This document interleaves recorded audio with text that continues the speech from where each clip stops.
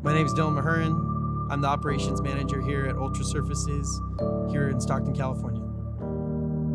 We specialize in countertop fabrication and installation for commercial, residential, and new home development. Today we're working on the project for Obsidian Industrial fabrication process. We're going through their commercial desk. We're going to be showing you the final process of etching it into the actual physical piece that's going to be heading into his office.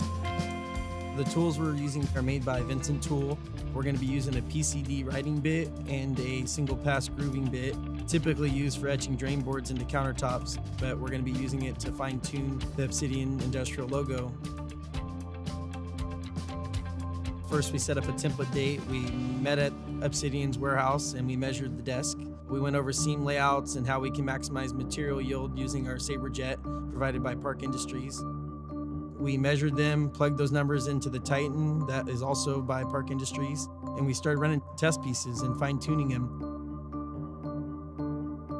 We brought the tools here to the shop and we plopped them on some cones, which are what hold the tools in place for the CNC. We put them in the AccuSet after that and measured the length and diameters, plugged those into the machine, and then started running some tests, fine-tuned how we wanted the logo to look. One of the problems we ran into was that we were spacing the passes too far apart, so we started to bring them tighter and tighter together. We did a couple experiments using acrylic fill, and it just didn't quite meet our expectations. So we turned to a paint and we realized that that was more efficient and it produced a better product, making the logo pop a bit more.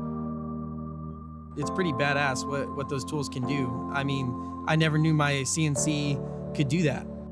You know, it's a big machine doing little fine things. And, you know, I can offer drainboards to my customers and I can make a little extra money and be a little bit more profitable at the end of the day, diversify myself from my competition.